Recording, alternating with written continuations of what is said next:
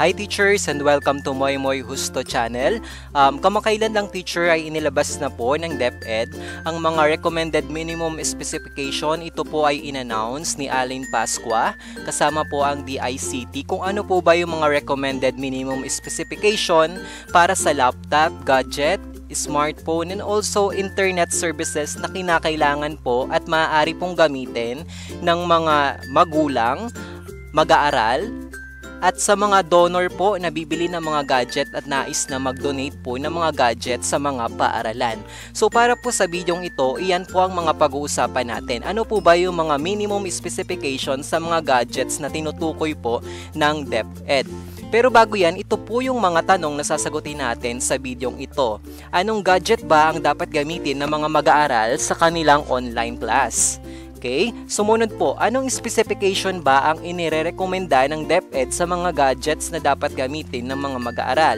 Sumunod, pare-pareho lamang ba ng specs ng gadget ang kinakailangan sa bawat level ng mag-aaral? Kasi po, balita ko mayroon pong iba-iba ng specification sa mga gadgets bawat level. Kaya aalamin po natin yan sa bidyong ito. Sumunod na tanong, required ba talaga ang pagbili o paggamit ng gadget para sa pagkatuto sa bagong padamyan, new normal? Ito po teachers ay nasagot ko na doon sa bagong upload ko rin na video. Kung may oras po kayo, pwede nyo rin pong panoorin. Ilalagay ko na lang din po yung link sa description box. Okay?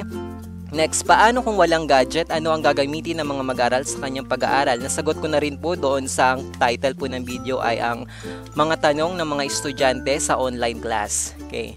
Ano-ano ba ang mga maaaring gamiting learning delivery modalities o pamamaraan sa pagtuturo sa ating mga mag-aaral ngayong 2021? Okay, pero bago ko sagutin yung mga tanong na yan teachers, wag po ninyong kalimutan na i-subscribe and also i-like po itong video na ito para maging updated ka po sa mga videos pa na i-upload ko. Okay teachers, start na po tayo. Ito po yung mga nire-recommended na minimum specs na nilabas po ng DepEd para sa mga nais mag-donate, para sa mga parents na gusto rin pong bumili ng gadget para sa kanilang mga anak.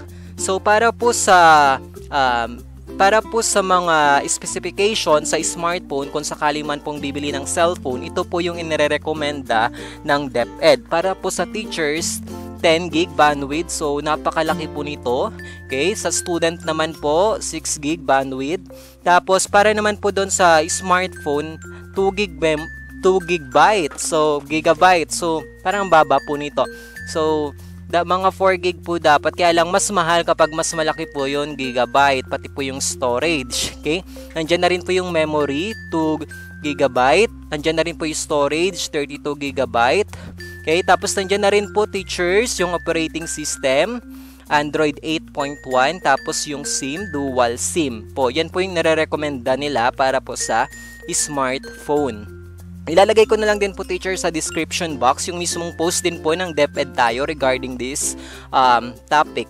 Para naman po teacher sa 2-in-1 tablet PC, ito po ay nire-recommenda ng DepEd lalong-lalo na sa mga junior high school and also sa senior high school student.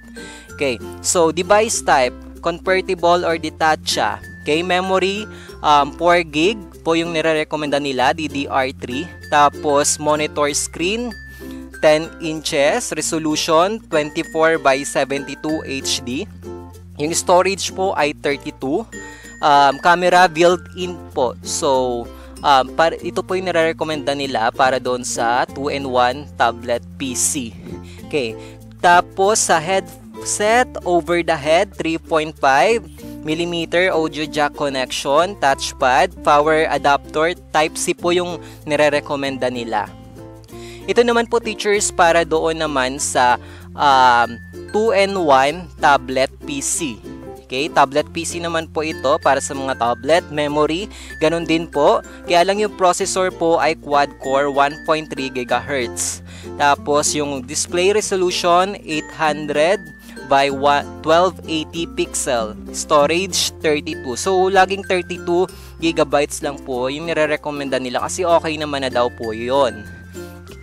Okay, next po, ito naman po yung para sa mga laptops na pwede pong magamit ng mga teachers and also sa student. Okay, processor Ito rin po, 1.6 GHz base speed with turbo speed. Memory, 8 GB RAM. So, ang laki po niyan. Storage, 512 GB RAM HDD SATA. Tapos, yung monitor po ay 13-inch.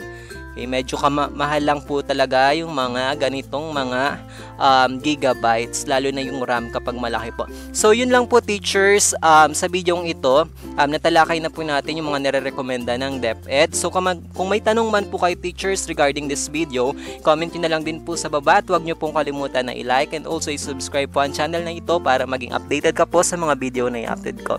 Okay, happy learning teachers! Mag-ingat po tayong lahat. God bless po!